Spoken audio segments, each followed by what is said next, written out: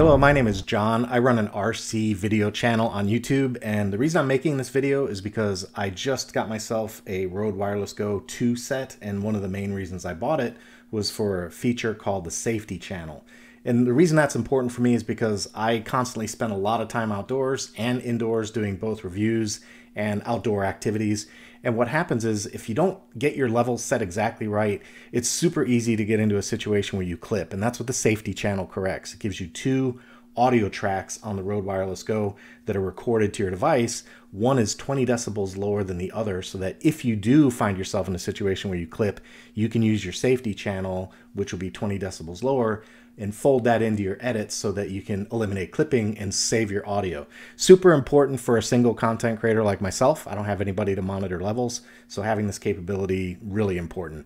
I'll walk you through how to set up the Wireless Go 2 safety channel on the receiver, and then how to verify that you're actually getting the two stereo tracks that you need. And then I'll show you how to import that information into Davinci and split your tracks so you can cross mix and adjust your volumes the way you need to. So let's get started. The first thing you'll need to do is download the Rode Central app. You can find it on Rode's website. And once you install it and connect your receiver to your computer via the USB-C cable, you'll notice there's a row of buttons along the top. And the one we're paying attention to is this one that says mode. So right now I have it in split mode, and you can see on the receiver I've got two channels of audio coming from one of the transmitters. Here's number 1 and here's number 2. So these two are both taking up the left and right audio tracks on the receiver. So what we want to do is switch out of that split mode into merged mode, and you can see it now says merged on the app. And the next thing you want to do is make sure your safety channel is on. If it's grayed out like this, it doesn't work. You have to turn that on. And that's all you need to do in the app.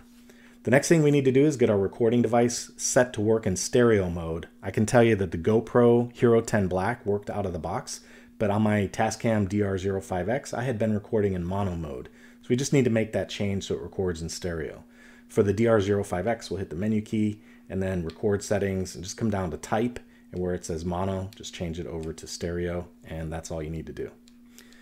With our receiver set to stereo mode, the next thing to do is connect our Rode Wireless Go receiver, and then one last check on this device, make sure you're still in merge mode. You should just see the one bar there on the top, and that's it.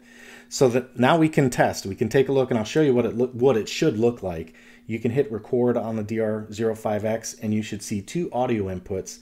Notice the left channel is got a higher gain than the right channel. The right channel has a much lower gain. It's hovering near -30, and that's what Rode says it's supposed to do. It's supposed to record at a level about 20 dB lower than the main track. So that looks good. That means the safety channel is functioning.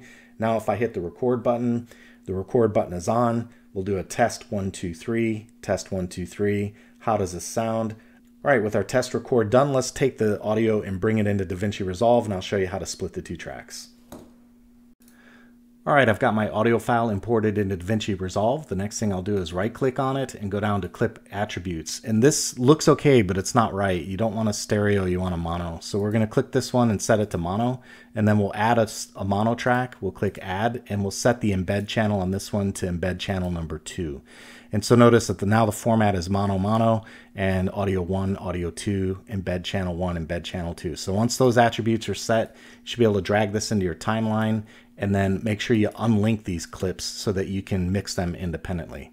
The last thing to do is go into Farlight, and now you can see that we've got two different audio tracks.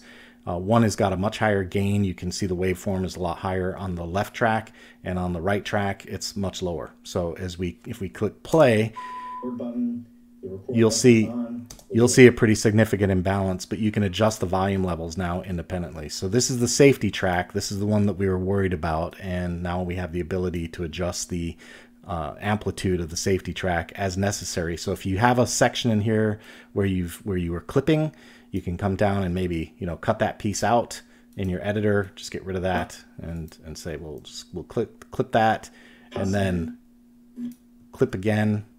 And we'll delete that piece in the middle or just turn it down to nothing. And then we can use our safety track to recover that blank spot. And 1, 2, 3, how does this sound? There we go. And that helps us avoid the clipping. There you go. Now you know how to use the safety track on the Rode Wireless Go 2 and how to separate your channels in Davinci Resolve, do some cross mixing so you don't have to worry about blowing out or distorting on your audio tracks ever again. I realize this information was off the beaten path for my regular subscriber base, so I apologize for that. But if you're a creator and you were wondering how to utilize the safety track in the Rode Wireless Go, I hope you found this information useful. That's all I've got for today. Take it easy.